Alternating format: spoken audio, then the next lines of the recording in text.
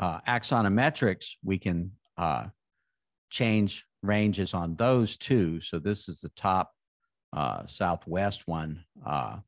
So I'll go to the southwest. I should be able to see that. That's the southeast. So if I go to the southeast, northeast,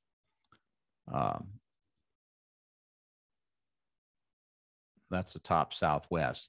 Now you see we've got a drawing plane here, and we've got a clipping plane. And if I pull my drawing plane in, then or my cut plane in, then we'll see that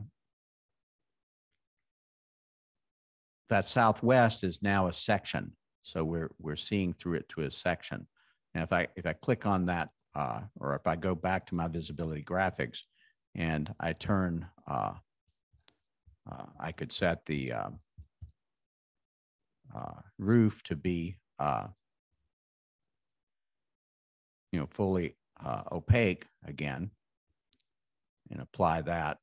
And I see the roof opaque, but I see the cut line through it. So, so that's shaded in just like it's shaded with the walls.